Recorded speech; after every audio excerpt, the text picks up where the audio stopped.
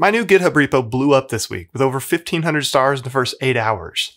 Now I know what you might be thinking, Adam, I've seen you code on Twitch. This is awful, but you know what? Nobody said I had to do it in a way that looked nice. How in the world did one of your repos blow up? First of all, how dare you? How dare you? Second of all, we all know that something doesn't have to be quality for it to be popular. In fact, I think anyone could follow these same steps that I took and have a similar outcome. And you know what? You're in luck, because I'm going to share those steps in this video. I mean, it's why I made the video. It's why I made the repo. It's to make this video, to share it with you.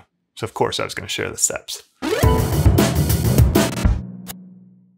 Step 1, buy a new MacBook Pro. The new M2s just came out, they're really great. And you might be thinking, I don't need a MacBook to write good software. But our goal isn't to write good software, it's to become popular. So just please bear with me, it'll make more sense in the end. Step 2, your repo's going to need a name. Now this is the only hard step because we're not going to deal with cache invalidation. For my repo, I wanted a name that left no doubt that this was a good repo.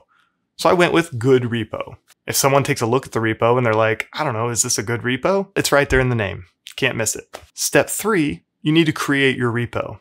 I recommend choosing one of the popular scaffolding projects. Personally, I went with Create React App because I hear that in 2023, it's a solid choice.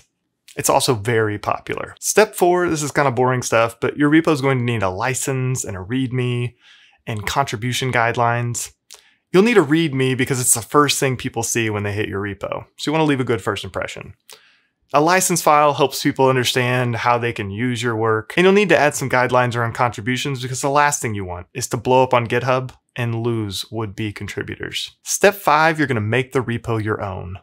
You don't have to change much, but a few little enhancements can go a long way. I only spent a few minutes making some mostly aesthetic changes.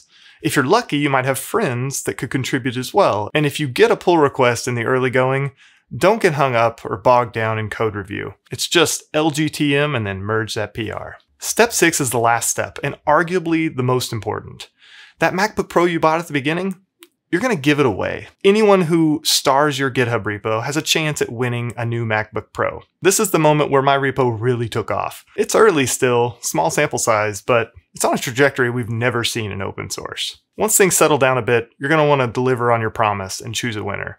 I did this on Twitch just to be completely transparent and make sure it was all above board. It took something like 2.5 hours to write 15 lines of code, to fetch some GitHub stargazers, and choose one at random. But it's important that you follow through on this step. All right, so what did we learn here? Well, I learned that an open source repo doesn't have to be useful or even have a point to be popular on GitHub. I learned that it costs $500 to ship a laptop from the Ozarks to Italy. Oh, I also learned that the venture capital markets seem to have cooled down a bit as I'm struggling to raise off of my one-day pop on GitHub. But most importantly, I was reminded that vanity metrics like GitHub stars can be abused. Now, that doesn't mean they're useless, and if you've had legitimate success on GitHub, you shouldn't feel bad about it. Just remember that GitHub stars are a measure of popularity, and that's really it. I'm so popular. Everybody loves me so much. Speaking of free laptops, I'm going to be giving another one away to a commenter on my next video. If you like the idea of potentially winning a free MacBook because you wrote a comment on a YouTube video, you should probably subscribe so you don't miss it. So if they are, this is so hard. If they're paper, it's hard to keep it all straight. And rock is X. Why is it so hard for me?